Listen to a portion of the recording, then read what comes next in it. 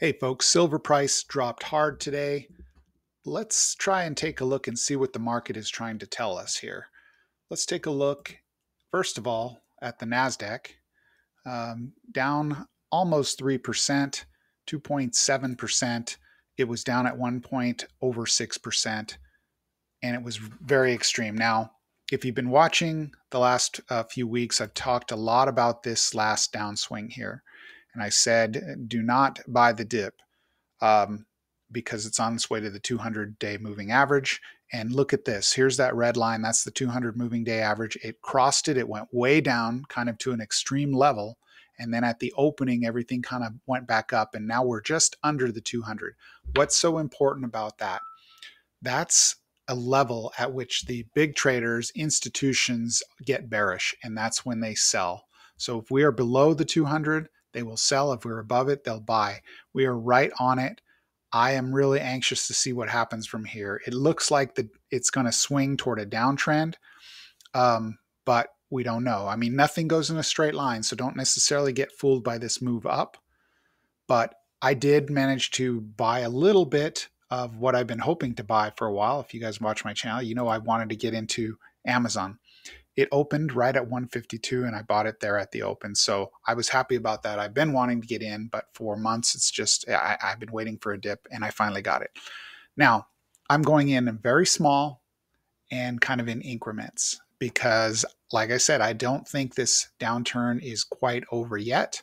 I think there's more to go. In fact, it may just be beginning. We may be in the middle of something that can go on for a couple of months, at least into the fall. As you know, I've been saying that I think we're going to head toward a slowdown, a recession in the fall and winter. So, not buying everything. I'm just buying a few pieces long term just in case that was the bottom. All right. Now, other stocks like Apple, same kind of thing. Opened. Remember when that Nasdaq opened way before below the 200, people were in panic mode, and that's what you were seeing is all of these big stocks, the big seven, right? The magnificent seven. These stocks have led us up on the way up, and when they go down, they're the bulk of the S&P and the Nasdaq, right? So if these big stocks go down, the Apples, the Metas, the Teslas, the Nvidias, then everything goes down, the whole index, and that's what's happening right now. You've got Apple down 4% on good earnings yesterday. You've got Amazon closed down 4%, was down much further than that. Nvidia was down to 92. I missed this one. I wanted to get into this one, but everything looked so bad. It was down at 92. Now it's up at 100. I think I'll get another opportunity, but we will see. All of them got hit, all of the big names, and that's why the indexes were down so much. Now, what I really would like to talk about here is silver and gold. Here's a look at silver. And again, I've noted that this pattern is pretty much the same, headed down toward the 200-day moving average. It did not hit it. Silver and gold are actually stronger than stocks right now, but look where it's at. It's just hanging right above it. And if you look at gold, it's actually quite a bit stronger than silver. Look how much distance we have above that 200. The reason for that is because, look, number one, silver may be more tied to the global economy, meaning half of all silver is used in heavy industry and high technology, smartphones, tablets, automobile, electrical systems, solar panels, and other things. When we get a recession, which if you've been watching, you know we are in a recession. It hasn't been announced yet because the announcement is always sort of backward looking, but we are in a recession. And when that happens, you get less demand for those things, tablets and automobile electrical systems and things like that. So silver is affected by that, while gold has less commercial uses and is more of a money, an alternative money. So that's why silver has been stronger than gold, or actually the other way around, gold has been stronger than silver. And you can see here the gold-silver ratio has just been rising, meaning silver is getting cheaper and cheaper relative to gold. It takes 88 silver coins to buy one gold coin, basically. And so silver's cheap, but there's a reason why it's cheap, and that is because we are going into a recession. So what else can we say about today? Well, I got walloped on this dollar yen. This thing is just we are in an unwinding of the carry trade, and that means the Japanese are in kind of a bind. They're selling their stocks to buy yen at this point. They're in a losing situation, selling at a loss and getting their yen, and that's pushing the yen higher. That's pushing this pair lower. It was awful. It was a bloodbath. I've mentioned before I like to look at this pair as a gauge of panic. It's kind of like the VIX. This is the dollar peso, and look at this big spike here.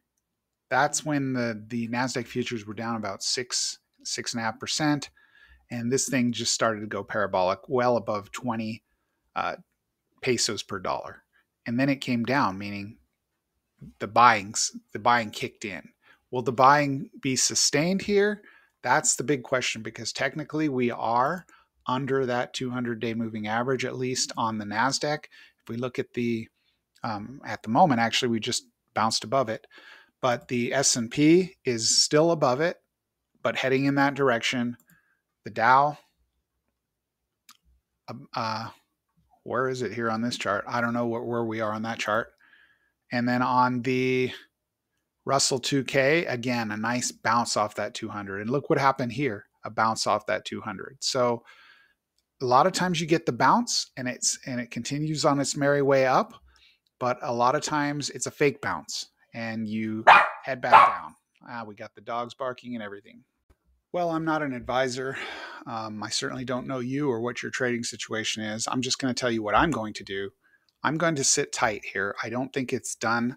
This downswing is still in effect. We could get a bounce up to maybe this 10 or 20-day moving average, but man, I think we flirted with the 200. I think we're going to stick in this area, and over the next few months, probably head for more downswing here. Now, the next few days, like I said, maybe an up move. Then again, we still have that situation with Iran and Israel that is supposed to happen at any time. That could flare things up as well. We've got the situation in the carry trade unwinding. What downstream effects will that have? I mean, these things don't happen in a vacuum. When you have an event like that, an unwinding, people lose money. They have to move money from one thing to another. They might have to sell their silver. They might have to sell their stocks. So I'm looking to see what's affected there. Is there a bank behind this that's going to fail? So that's more of what I'm worried about. So I would put the odds more on the downside than the up. Still looking to accumulate good deals. If Nvidia goes back into that 92 range, I'll probably buy it. If Amazon goes back down, I'll probably buy a little more. And I'm certainly accumulating silver all along the way. My price target is still around $35.